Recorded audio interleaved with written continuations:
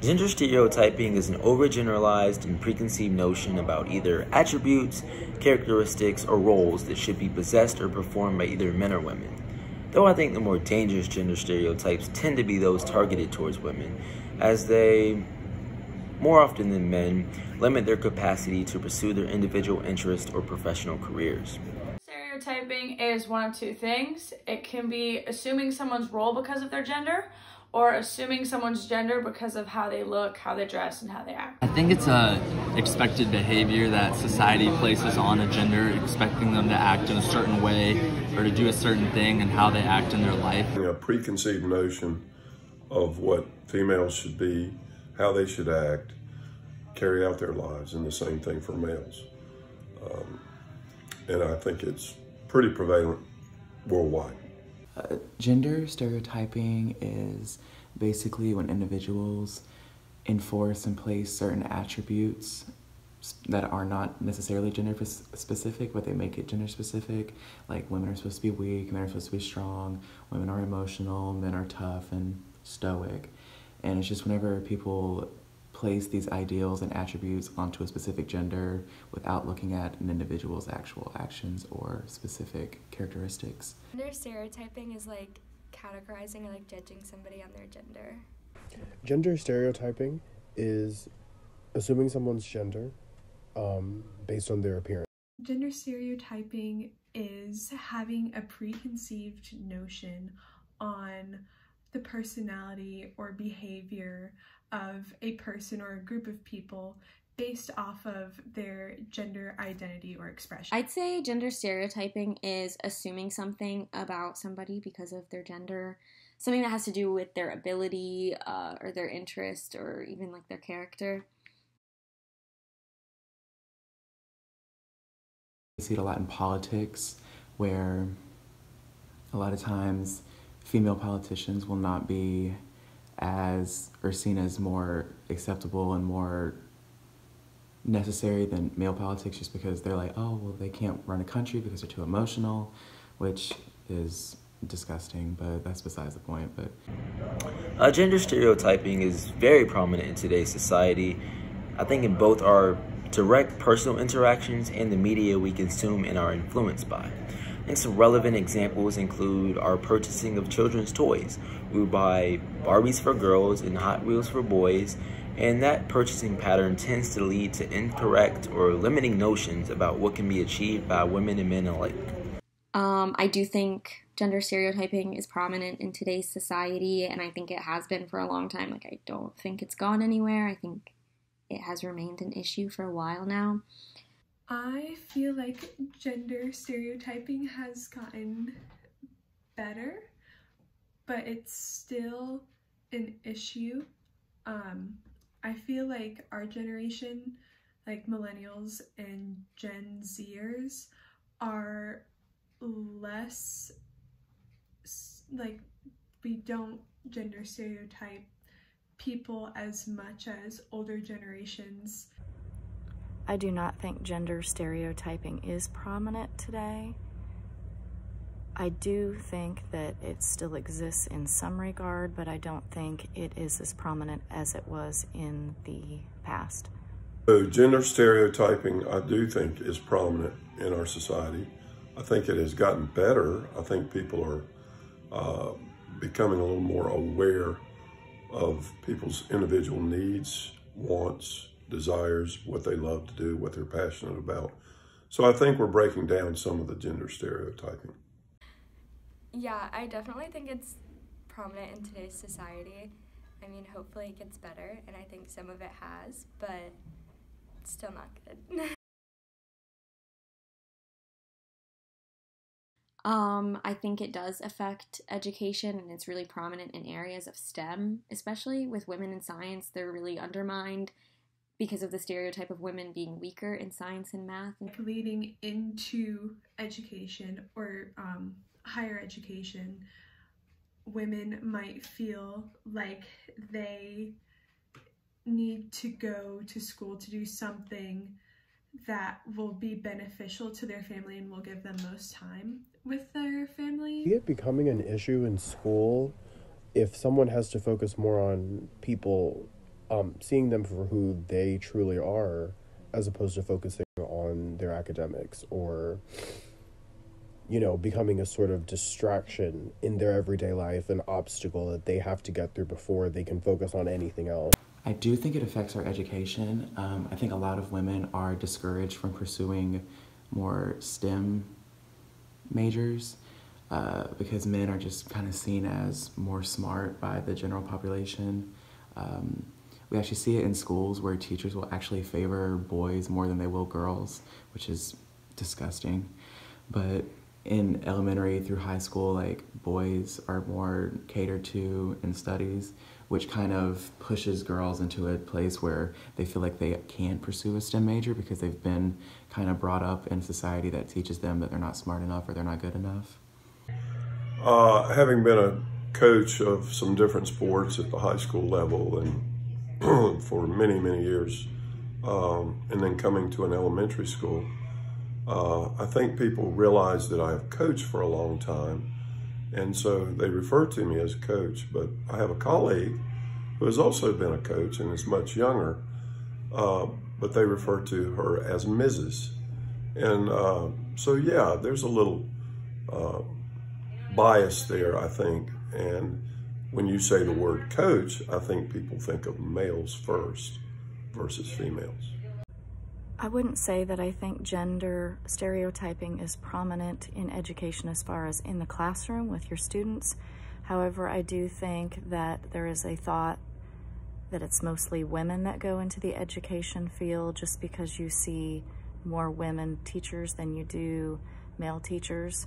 For instance, in the school I teach at, we have 4 different males teaching here, and there isn't one single one that is a classroom teacher. So gender stereotyping is relevant in education because usually people assume that teachers are going to be women, but some of the best teachers I've ever had have been males.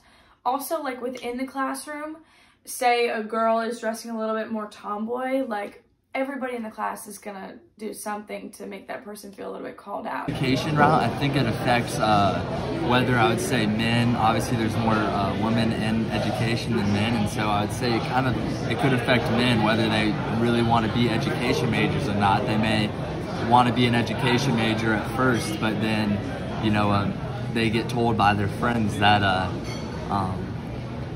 you know, that's more of like a girl major and that they shouldn't do it. So I think it affects, you know, the number of guys that apply. I think in a school environment, gender stereotypes can affect a young person's classroom experience, their academic performance, their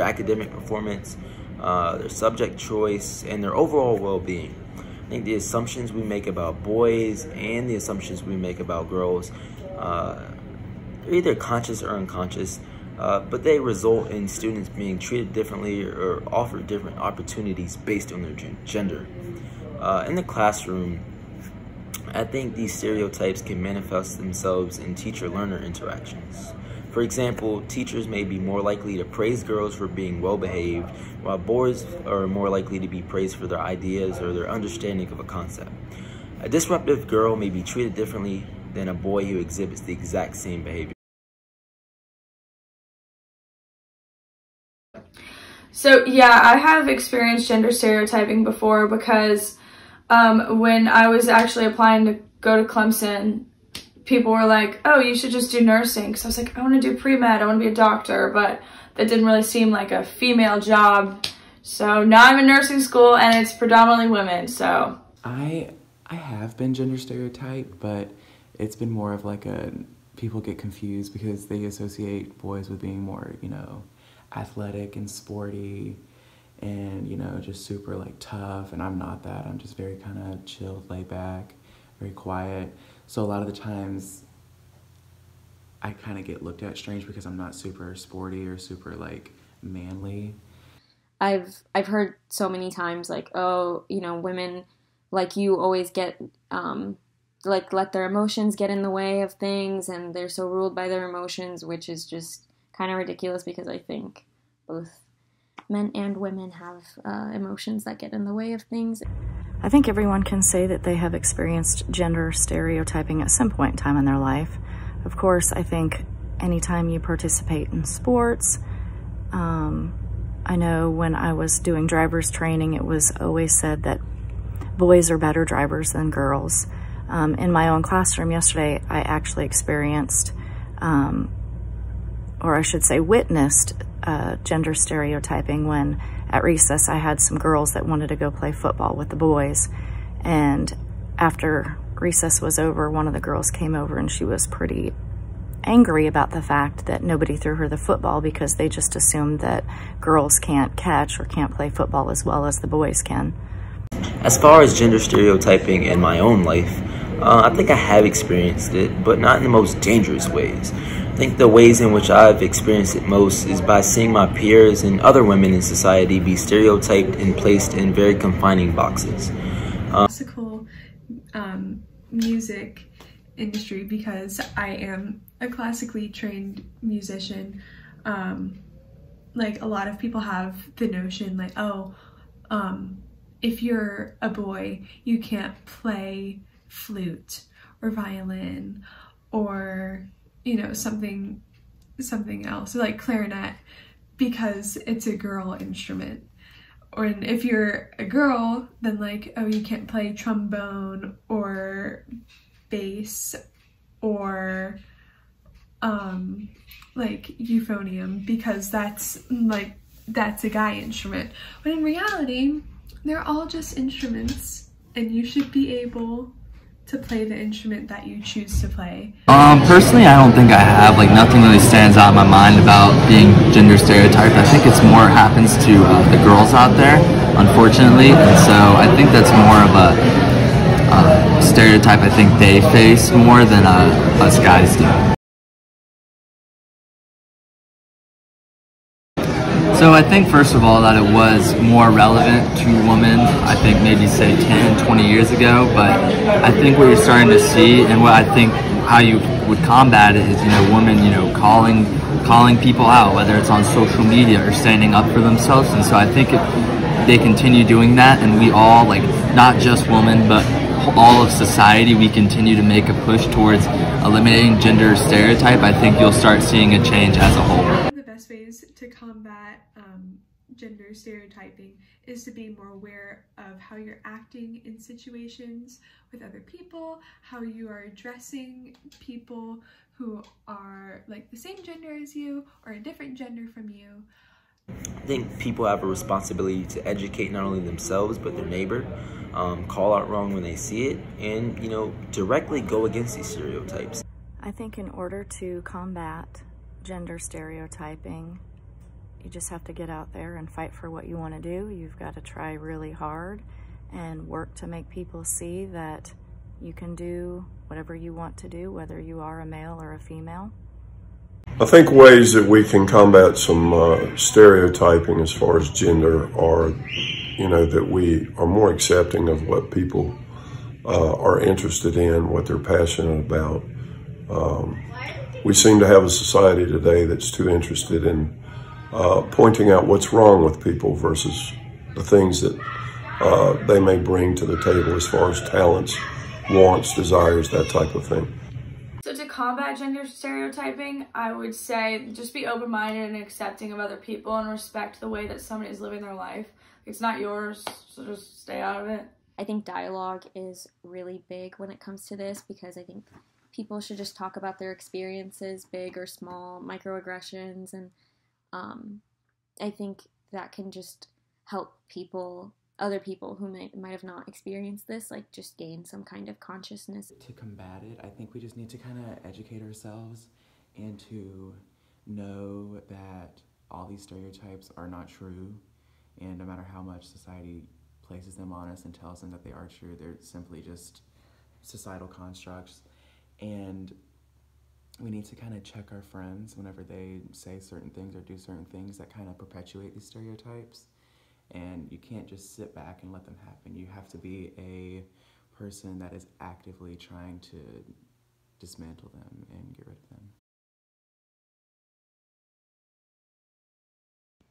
Creating a dialogue that sheds light on an issue is incredibly important in combating such problems. I think most of the people we interviewed exemplified that approach. Most of the participants agreed that gender stereotyping remains an issue in society, although not nearly as prevalent today. I think the greatest significance of the conversation and dialogue lied in that most of the people agreed that the best way to combat gender stereotyping is to address the issues and speak up when they hear someone say something discriminatory. The fact that so many people are open to having this conversation should encourage us to do the same. And if we can correct ourselves and others when addressing gender, we can demonstrate to our own students that they are capable of so much, regardless of their gender. I think going into this project, I thought we would get more diverse answers, I guess you could say, but it kind of made me feel really good knowing that even people of different ages and different backgrounds from different places, they all virtually kind of came to the same idea that, you know, gender stereotyping is an issue. Sadly, it's predominantly with women, and even in education, like, people see young girls different than they see young boys. So it was really nice to know that everyone had a grasp on what it was, even though they all came up with their own definitions, they all went together. And it was also really nice knowing that even people who are a little bit older and they have their own kids, they virtually agree that people need to mind their own business. And when it comes to combating it, you need to stand up for yourself. And if you can't stand up for yourself, you know, someone else needs to help you, because this is an issue that will only go away with fighting it off, basically.